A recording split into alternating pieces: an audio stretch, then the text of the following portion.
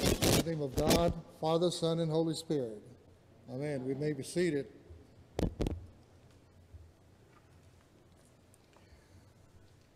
Well, folks, we have been waiting 40 days for this night. It is good to come to a beginning of the Alleluia season.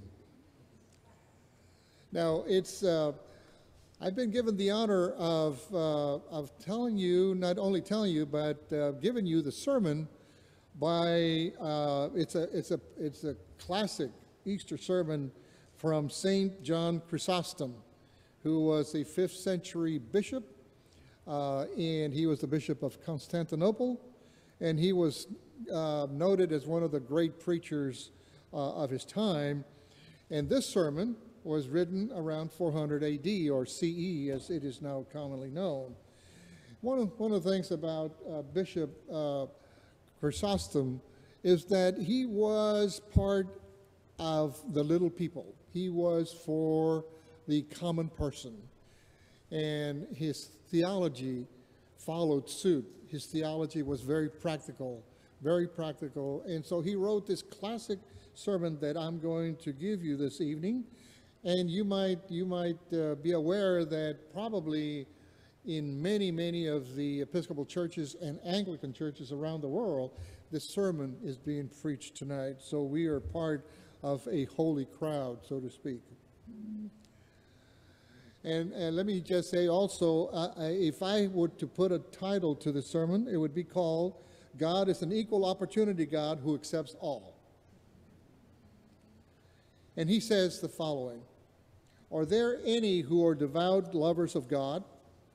Let them enjoy this beautiful, bright festival, Easter time. Are there any who are grateful followers of Jesus? Let them rejoice and enter into the joy of their Lord. And then he speaks to us, those of us who have fasted during Lent. He says, Are there any weary with fasting? Let them now receive their reward. And then John says something that should put all of us at ease who did not keep a Lenten discipline. He says, If any have toiled from the first hour, let them receive their due reward. If any have come after the 3rd hour, let him with gratitude join in the feast. And he that arrived after the 6th hour, let him have no doubt, for he too shall sustain no loss. And if any delayed until the 9th hour, let him not hesitate, let him come too. And he who arrived only at the 11th hour, let him not be afraid by reason of his delay. Thank goodness for this allowance that he gives us. And then he continues, For the Lord is gracious and receives the last even as the first. He gives rest to him that comes at the 11th hour, as well as to him that toiled from the first. He accepts the works performed, but he blesses the endeavor. The deed done he honors, but the intention he commends and praises. Let all enter into the joy of the Lord. First and last alike receive your reward. Rich and poor rejoice together. Sober and slothful celebrate the day.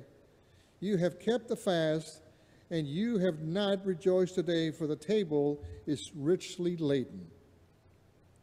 Let no one go away hungry. Partake all of the cup of faith. Enjoy all the riches of his goodness. Let no one grieve at his poverty, for the universal kingdom has been revealed. Let no one mourn that he has fallen again and again, for forgiveness has risen from the grave. Let no one fear death, for the death of our Savior has set us free.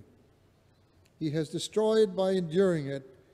He destroyed hell when he descended into it. Listen to that phrase. He has destroyed hell when he descended into it.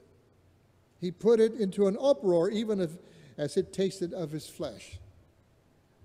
So magnificent words that he writes. And then he says, Isaiah foretold this when he said, You, O hell, have been troubled by encountering him. God's anointed, when he descended below. Hell was in an uproar because it was done away with.